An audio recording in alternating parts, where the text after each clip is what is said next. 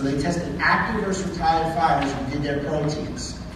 Another takeaway for you is the blood-brain barrier is made up of the same proteins as your gut. So autoantibodies made against the gut can also attack your blood-brain barrier. So if you have leaky gut or dysbiosis and you play sports and get a concussion, guess what? You're more susceptible to a more advanced concussion. You're not able to respond to concussion. Here's a Ray 20. I use this all the time. So you see the first Ray 20 permeability screen, fine. Next one, you're seeing that you had a recent onset blood-brain damage.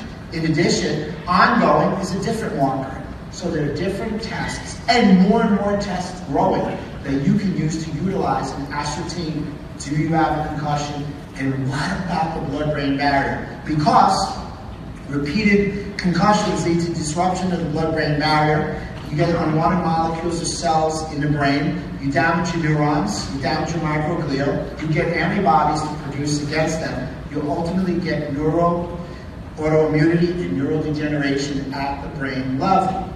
Here, we have an intact tight junction. The blood-brain barrier is fine. Even though you have a few autoreactive antibodies, there's no damage. It doesn't go through to the neurons.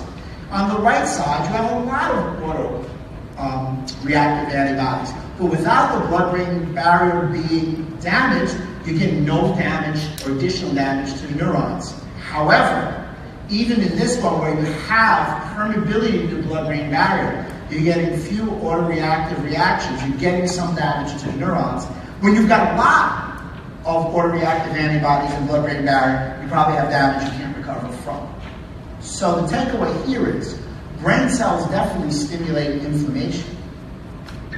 They continue to damage your brain cells, but if you take care of patients with a head injury, you must assess and treat the blood-brain barrier. And you're never going to get the clinical outcome that's needed. In addition, leaky brain leads to leaky gut. Leaky brain leads to leaky gut. The best probiotics for brain health. If you want to increase BDNF, the two of them have been shown to help the most.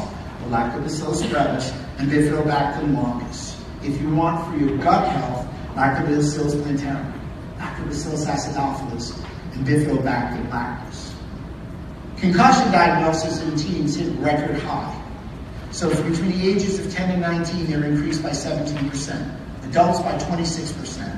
Teens are 5 times more likely to be diagnosed with a concussion than all the other age groups combined. Soccer players, #1 female, I said before, concussion. They are 3 times more likely to have concussion symptoms when they head the ball, 6 times more likely when they have an accidental hit. If you have a female or a male soccer player, you have to tell them to improve their core strength and their neck musculature, especially a female. So much so, girls now, the young girls are not hitting the ball. It's been banned. Major thing in soccer, to hit the ball, they're played it, major thing. Concussions, you want to write this down. The most complicated disease of the most complex organ of the body. It was in an article last night in Science Digest.